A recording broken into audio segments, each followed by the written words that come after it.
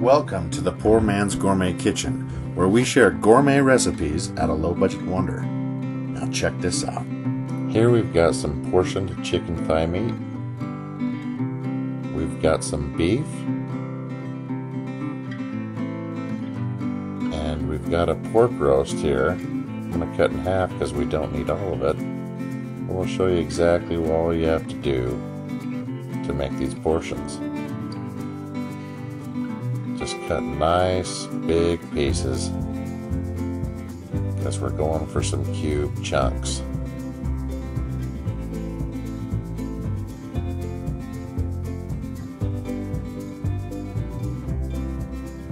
See, good portions like this because the meat always shrinks down.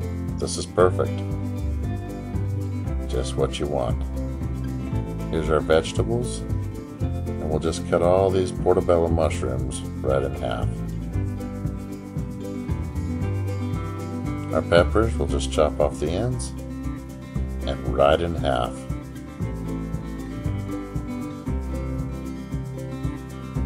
These little ones we'll just keep whole.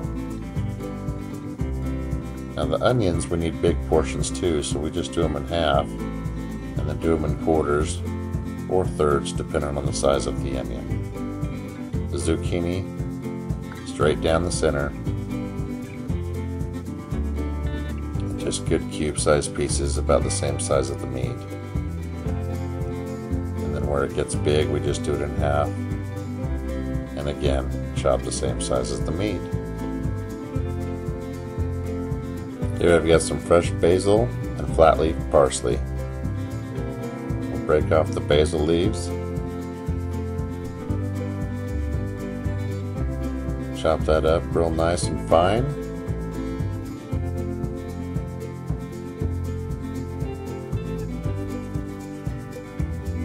And the same with the parsley. Little trick with these, if you just roll it up in a little ball like this, it's a lot easier to manage and cut up. Just work it back and forth till it's real fine. And here's our mesquite marinade. We'll be using this for the pork. And this teriyaki for the beef and chicken. Now of course you don't want to cross-contaminate, so we'll be doing separate bowls for each one of these. Very important. Now we also need a marinade for the vegetables.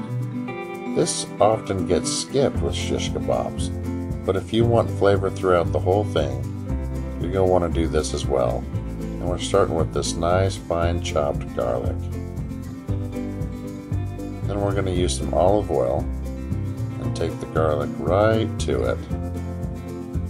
And now we're going to dump in some salt, some Italian seasoning, which is dried basil, marjoram, sage, rosemary, and thyme. But it doesn't have oregano, and it doesn't have these fresh herbs we've chopped up either, so we'll be adding that as well. And once you give it a nice good stir, it should look like this.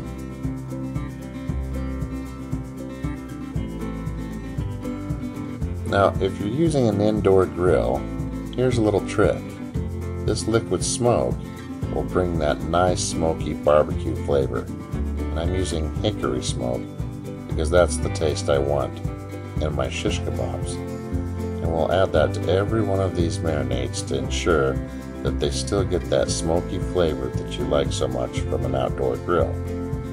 Otherwise, just use an outdoor grill. Here we're adding the chicken to the teriyaki, the beef to the teriyaki, and these marinades only take about 20 minutes. Now the pork to the mesquite, and I added ketchup and honey to this as well. And of course, here's our marinade for the vegetables. And I'm telling you, this marinade for the vegetables will really help set these shish kebabs off. It brings a real nice balance to the meat. Nice seasoning. Makes it tender and succulent so it doesn't dry out. Now let's start our shish kebabs. beautiful thing about these is you can stack them any way you want.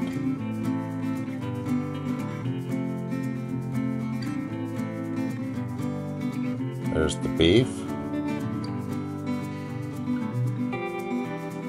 Here's the chicken. And here's the pork. And just for fun, we might as well do a vegetable. And there's our lucky ladies, ready for the grill. Just layer them on one at a time.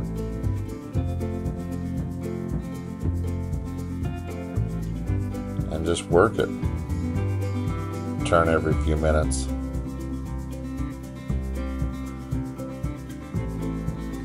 I like to use this weight too because it presses firmly and ensures that everything cooks evenly.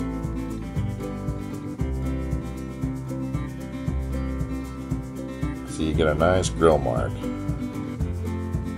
And then you just turn, rotate, turn, and rotate. Make sure everything cooks the same.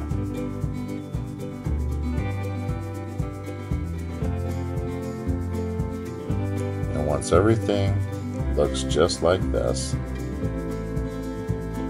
you're done, and you can pull them off the grill.